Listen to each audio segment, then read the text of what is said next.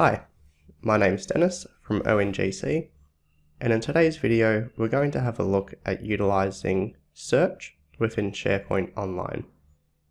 Search is a really powerful tool within SharePoint and can help you find a document really quickly and really efficiently. Let's say, for instance, you know that a file exists in SharePoint, but you don't know what folder it's been stored in.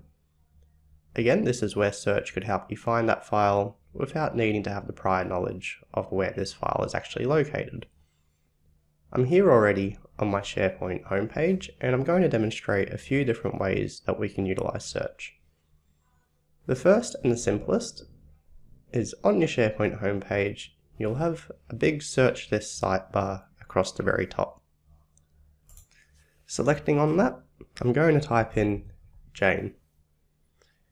Now immediately I've got a result that's popped up here, and this is the closest matching result for the particular text that I've popped in.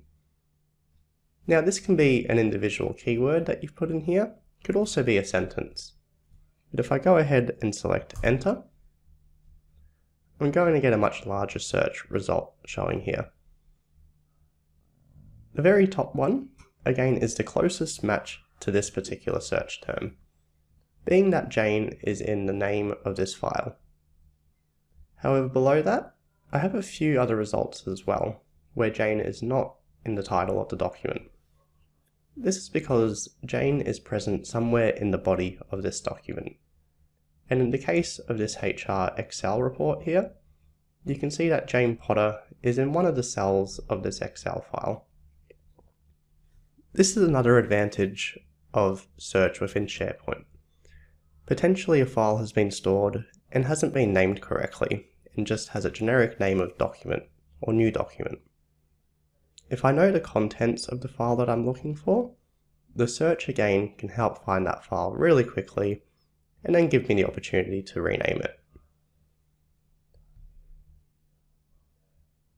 With the search results that you see here, again you can see the name, you can see the document library that it's stored in, you can see when it was last modified, a quick sort of blurb of the contents of the document, as well as an image of the document preview here as well.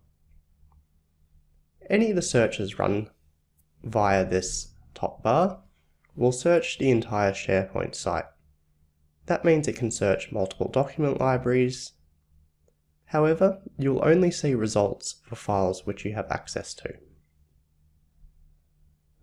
We have a few other options across the top here when performing a search, and a handy one are these filters.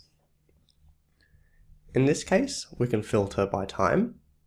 Let's say, for instance, we know the file was within the past year. We could select that and filter that search result down, or to undo that and return to the full search. Now, as mentioned, this is currently searching for anything across this individual SharePoint site, but potentially across multiple document libraries. If I select organization across the top of my search, however, this will return results across my entire organization that match Jane. This could be across different SharePoint sites, this could be across my personal OneDrive, or it could be results from files stored within Microsoft Teams. As there's a much larger search result here, I have a few additional filter options. I still have the date modified, however I now also have a document type.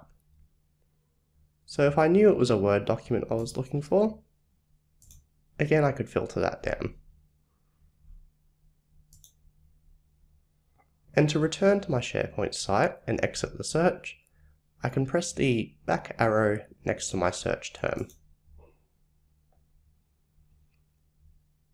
Now the other way that you can perform a search as well is if you know specifically the document library that your file is stored within, you can come to that document library directly, and now our search bar across the top says search this library instead of search this site. Again, I can click on that and type in Jane and press enter, And now I can search for files specifically in this document library that have Jane. Now you can see that this sort of search doesn't give you the same sort of filter options as the site does. However, it can be a really quick way of finding the file specifically within a folder or specifically within a document library. Again, to exit the search, I can press the back arrow.